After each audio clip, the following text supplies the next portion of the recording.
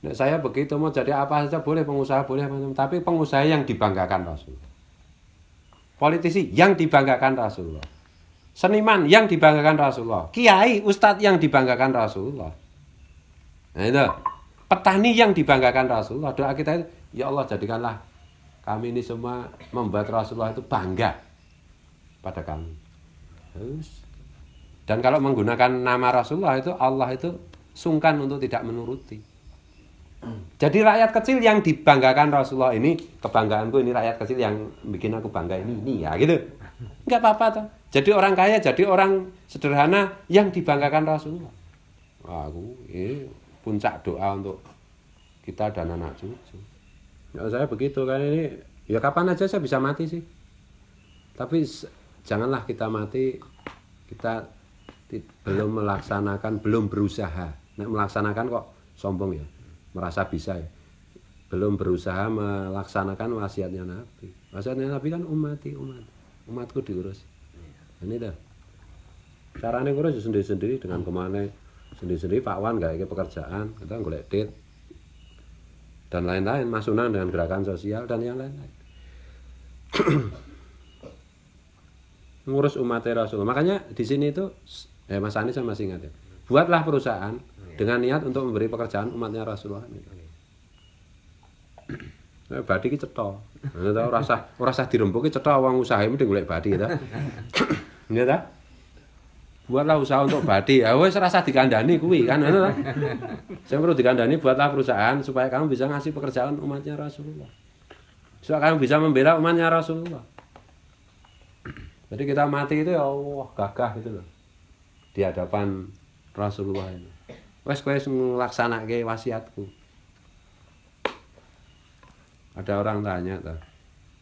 Kenapa kalau orang mati itu kan harusnya kan mengucapkan la ilaha illallah Muhammadur Rasul. Kalau Rasulullah kan mengucapkan umati. Nah iya, Rasulullah itu adalah syahadat itu sendiri gimana sih? Masa Rasulullah? Wasiatnya Rasulullah kan umati kan. Urusi loh umatku. Urusi manusia. Belalah. Ya termasuk mengurusi umat Rasulullah itu kan menanam pohon itu tadi. Menanam pohon kan untuk oksigennya kan untuk umat Rasulullah.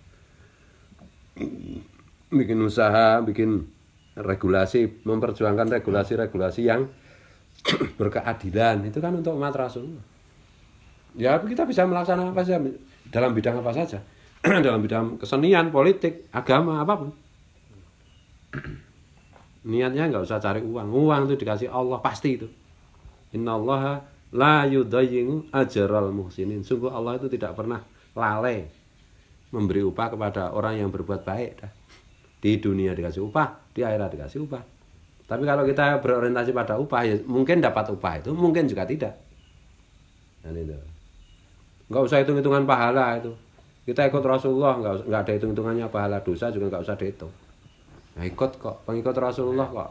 Ya, kita itu apa jenenge pengawal satgase Rasulullah. Rasulullah masuk surga ya satgase masuk kan itu toh. Ora usah diitung anu. Oh iki ganjarane gede ngono ya kan untuk cah cilik. Ya toh.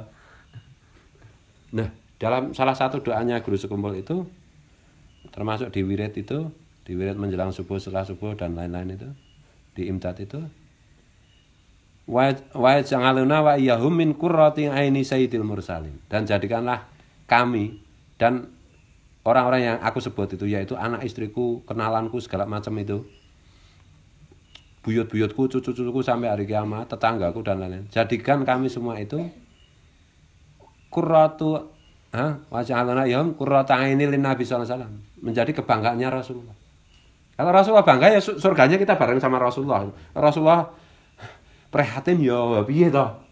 Kita itu, cita-cita saya itu cuma menjadi kebanggaannya Rasulullah. Saya itu tidak ingin anak saya jadi apa? Menjadi orang yang menjadi kebanggaannya Rasulullah. Apapun profesinya, apapun yang dia lakukan, Rasulullah merasa bangga, merasa mongkok. Udah itu aja. Mau jadi dokter, politisi, apapun seniman, Rasulullah bangga. Aku bangga banget sama anak ini. Keren ya, gitu loh. Mau jadi pengusaha, mau jadi petani, yang penting bikin Rasulullah bangga. Nah aku mau gitu aja. Itu saya ulang-ulang 3 kali. Wajangan wa yamin qurrati aini Nabi sallallahu alaihi wasallam. Saya ulang. Karena penting banget itu. Gitu loh. Doa untuk anak kita itu yang penting menjadi kebanggaannya Rasulullah. Fi khairin walut fen wa afiyah. Fi khairin di dalam kebaikan sugih. Jadi dibanggakan Rasulullah juga jangan lupa ya Allah tetap disugihkan. Gitu? Walut fen dan penuh kelembutan. Jalannya itu tidak terjal, tidak sulit, tidak nyaman, bahagia. Wa afiyah dan afiyah itu ya lengkap ya, sehat macam-macam, enggak berat-berat. Gitu loh. Karena dibanggakan Rasulullah ya dibanggakan Rasulullah karena sabar, karena menahan sakit yang luar biasa, itu janganlah, kita enggak kuatan. Nah, ini guru sekumpulnya ngajarinya yang enak-enak itu. Enggak usah ya penting itu rincian dari dibanggakan Rasulullah itu kan seperti doa-doa yang itu kalau saya punya anak mudah-mudahan jadi anak yang beriman, takwa, soleh, berguna bagi nusa, bangsa dan agama serta orang tuanya. Nah itu kan sebenarnya itu udah kayak begitu aja belum tentu loh Rasulullah bangga. Tapi kalau Rasulullah bangga, kebanggaan Rasulullah pasti itu semua sudah. Jadi iman, jadi takwa, jadi kan gitu berguna macam-macam. Nilai lebih dari itu. Ini itu menjadi anak soleh. Kalau kebanggaan Rasulullah pasti soleh. Ya yang pengertian soleh itu kan baik. Soleh itu artinya baik, amal soleh itu ya perbuatan baik kan itu. Nah kalau dibanggakan Rasulullah ya pasti itu semuanya itu. Maka doa yang paling itu ya itu tadi menjadi kebanggaannya Rasulullah. Ya, salah satu misalnya di luar para sahabat dan yang lainnya. Salah satu kebanggaan Rasulullah itu yang disebut-sebut Rasulullah itu siapa yang bisa menundukkan Konstantinopel kan itu. Muhammad Al-Fatih ya Rasulullah itu anak ini belum dibikin sama Allah saja udah disebut-sebut ini aku nanti ini ada umatku ini jadi raja dia sebaik-baik raja anak buahnya juga keren-keren itu ya gitu toh itu salah satu contoh kebanggaan Rasulullah dalam dunia politik kan itu. Nah, saya begitu mau jadi apa saja boleh pengusaha boleh tapi pengusaha yang dibanggakan Rasulullah, politisi yang dibanggakan Rasulullah, seniman yang dibanggakan Rasulullah, kiai, ustadz yang dibanggakan Rasulullah.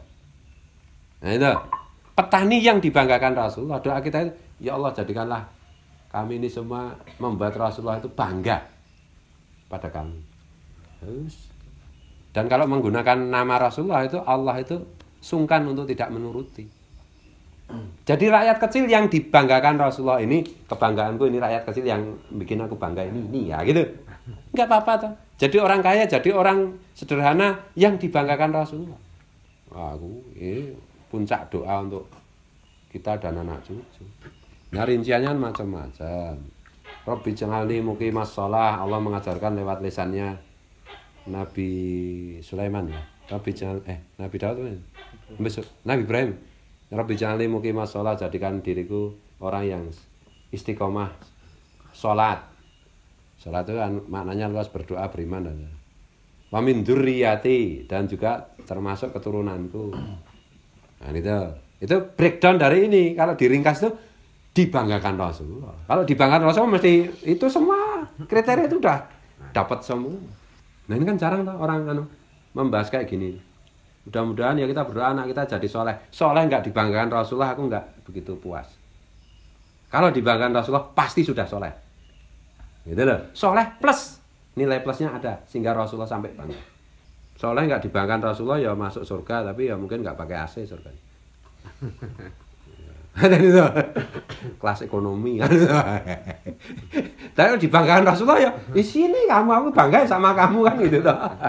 Aku itu gila itu doanya yang diajarkan guru sekumpul. Dan itulah tradisi para habib yang lurus yang benar. Dzurriyyat Rasulullah yang benar. Guru sekumpul ya habib tapi nggak nampak-nampakin.